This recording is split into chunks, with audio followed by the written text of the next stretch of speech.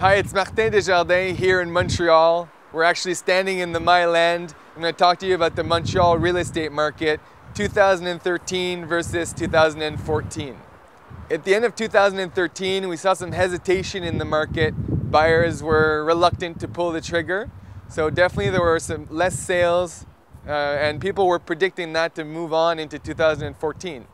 Now, predictions are starting to look a bit more positive, and I have confidence that the Montreal market is going to be decent this spring.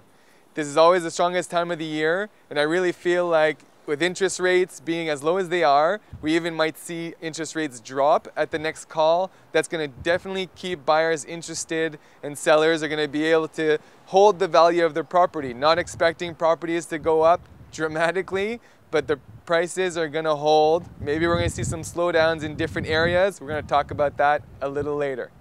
The scoop of the market right now, what we've seen in the last couple of weeks, are condo projects between 6 to 12 units, so smaller developments, not these big high-rises downtown, small 6 to 12 units in residential areas.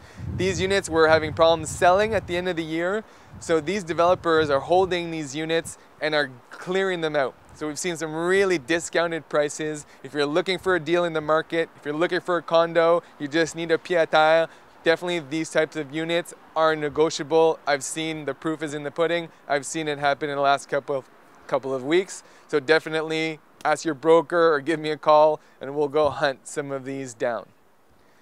The resale market.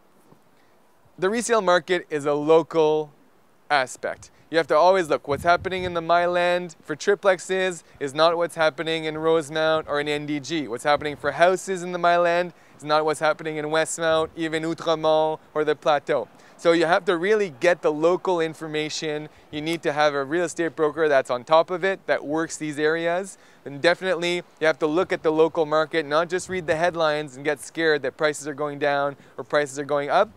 You have to really see what's happening for what you're looking for in your market.